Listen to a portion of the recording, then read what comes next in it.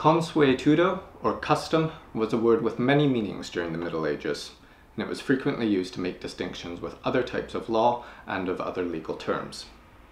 Before circa 1150, the word often had one of two senses.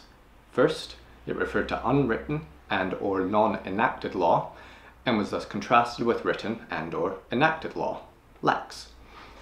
Second, it meant exaction, and was associated with the exactions or the customs that lords demanded from those under their authority. This second sense became very prevalent from circa 1000 onwards.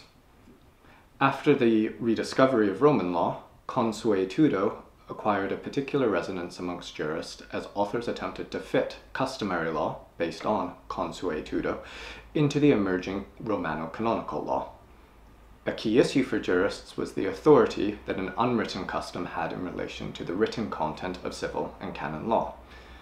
The solution adopted by some was that the validity of any particular customary rule rested on two components.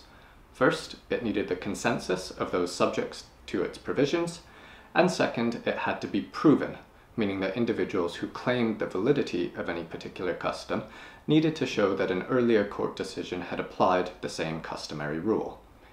Medieval thinkers and modern historians have thus seen a close relationship between custom, court practice, and ideas of precedent.